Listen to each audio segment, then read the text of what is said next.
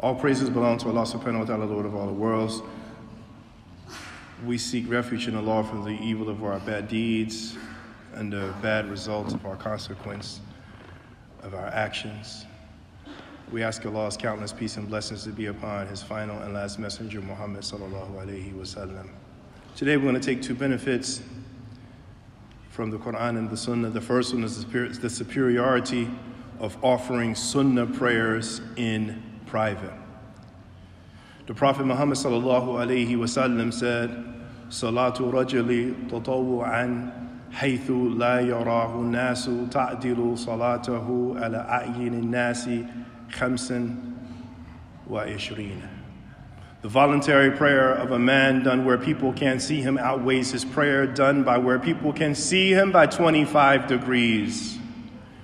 Now this shows the superiority of offering the voluntary prayers in private, meaning in your house. Shaykh Rslan, may Allah preserve him, said that offering sunnah prayers in the home is an abandoned sunnah. Al-Ameer As-San'anee, may Allah have mercy on him, said the voluntary prayer of a man refers to, this was said here because most men pray in congregation. However, here the same ruling applies for women who pray sunnah prayers in their homes. Where people can't see him, this means what is evident from the wording is an empty masjid and a person's home are both included. Outweighs his prayer done where people can see him by 25. This refers to the degree of the prayer or 25 prayers. The reason for this status is because voluntary prayers were legislated to draw nearer to Allah. Hence, if an act of worship is done in secret, then it's further from showing off and seeking fame than acts done publicly. On the other hand, obligatory acts of worship were legislated to be carried out in public.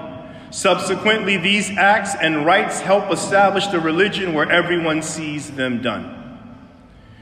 Shaykh Rslan Abu Yahya Zakaria Al-Ansari, may Allah have mercy on him, said, only the super obligatory acts of worship were legislated to be practiced in homes. Reason being, this is the furthest away from Riyah. Along with this, the angels descend with mercy. The sunnan acts which weren't included are the sunnan acts of Jumu'ah, Tawaf, Ihram, and Taraweeh in congregation. Translated and compiled by the one in need of Allah's mercy, Abu Ali Abdullah ibn Zubaydah. So that's the virtue of offering the sunnah prayers in the house.